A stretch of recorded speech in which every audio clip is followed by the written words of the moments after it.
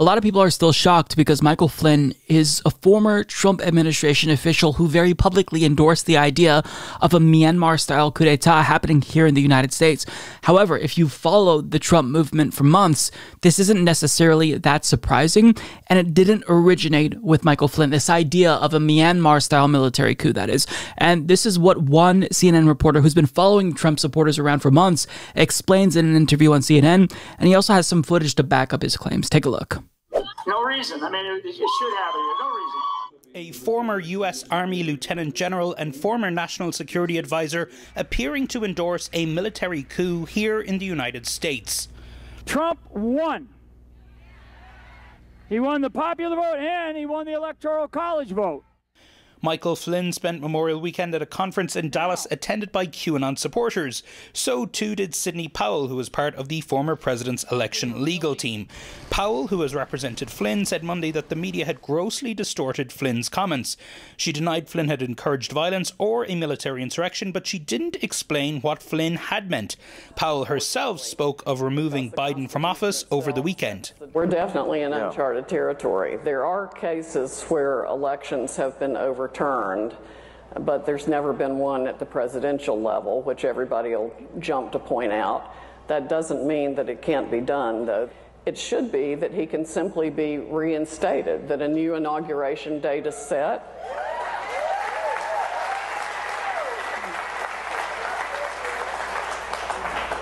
And Biden is told to move out of the White House, and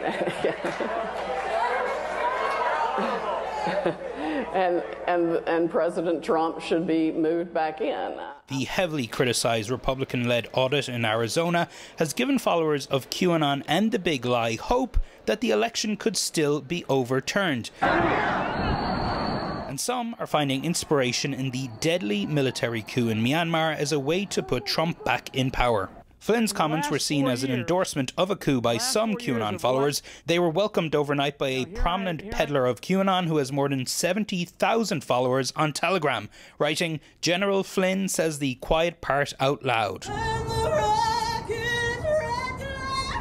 Earlier this year, Trump supporters in California also cheered on the coup. Biden is just, he's like a puppet president.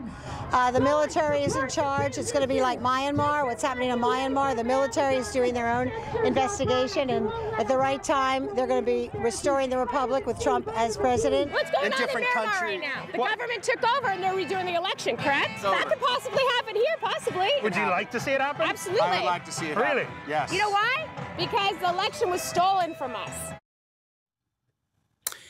And Flynn yesterday coming out and saying that his words had been twisted, that he was not, in fact, calling for a coup and that he would never do such a thing. But look, these claims, this talk of a coup is something that has been floating around the QAnon and conspiracy theory world that Flynn and Sidney Powell have lived in for quite some time. Well, of course you weren't endorsing a Myanmar-style military coup here in the United States, Michael, right? Wink, wink.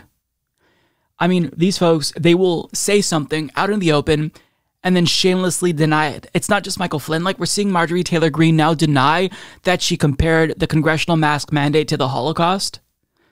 And she said it on camera just last week. So these people are absolutely shameless. And you'd think that they'd have some mechanism in their minds that makes them feel embarrassed when they shamelessly lie, but that's not the case. Now, in that clip, we also saw Sidney Powell, whose lawyers argued that no reasonable person would take what she said about the election serious. She says that, you know, Trump could be reinstated. Now, believe it or not, that idea also did not originate with her. This has been floated by other Trump sycophants, and yes, the main chud himself. Maggie Haberman of the New York Times explains that Trump has been telling close allies that he will in fact be reinstated, and he's going to be reinstated very soon as president. In August is what he's been saying.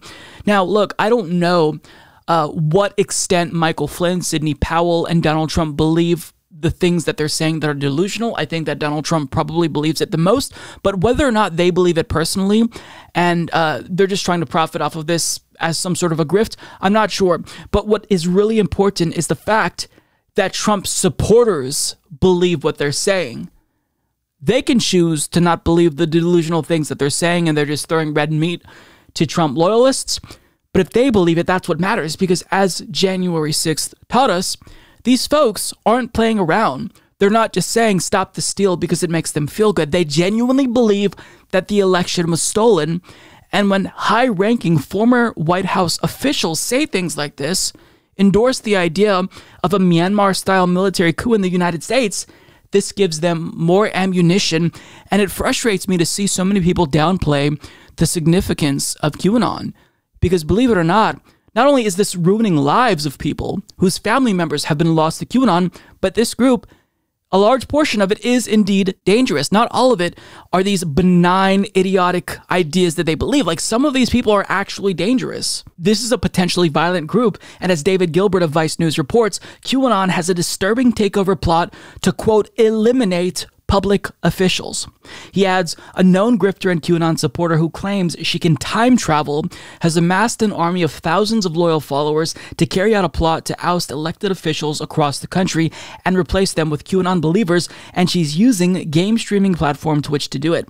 Terpsichore Maras Lindman has spent the last 4 months building an intricate network of groups in all 50 states, urging followers to dig up information about elected officials and cough up hundreds of dollars to take part in her scheme. Maras Lindman has promised her followers that the plot will bring about retaliation for what she believes was a stolen election last November and ultimately see the return of former President Donald Trump to the White House. All the while, Maras Lindman, who streams under the name Tori Says, has grown her subscriber base massively, raking in tens of thousands of dollars since the beginning of the year. She even managed to convince her supporters to cough up over $87,400 in a crowdfunding campaign, which she used to buy a new Tesla. Maraz Lindman is part of a growing ecosystem of grifters and hucksters who are leveraging the widespread belief that Trump's election loss was somehow orchestrated by shadowy figures and companies tied to the Democrats. This so-called big lie has taken hold within the mainstream Republican Party, and fringe figures like Maraz Lindman have succeeded in carving out a niche that's proving to be highly lucrative. Now, again, I don't know if this individual in particular referenced in this article is dumb or disingenuous. I don't know if she is genuinely delusional enough to believe that she can time travel, or if she's just simply grifting and she's trying to make, a few easy bucks off of fooling rubes. I don't know, but it's a distinction without a difference. Whether or not she actually believes what she's doing, enough people follow her that do believe what she's doing. And most people, I'm sure, will watch her content and think, wow, she's a truth teller. I love this. They'll just get more further, deranged and more detached from reality. But some folks will actually choose to do violence. It's not like there isn't a precedent for this. Again, we saw what happened on January 6th. And what we're seeing is a sort of feedback loop. The more that public officials and Trump-adjacent politicians who kind of want to replace Trump in 2024 if he doesn't run, the more that they lie about the election, the more that they do Trump's bidding for him and spread lies and misinformation, the more that they are loved by the base. If you go against what Trump wants, like Liz Cheney, the base will revolt against you. And, for the foreseeable future, you don't have a future in the party. Anyone who wants to challenge Donald Trump, they're most likely not going to be successful. So what we're seeing here is there's this incentive now among a lot of Trump officials and Trump allies and Trump fans in general to continue to propagate this lie. And quite frankly, it is deeply, deeply dangerous.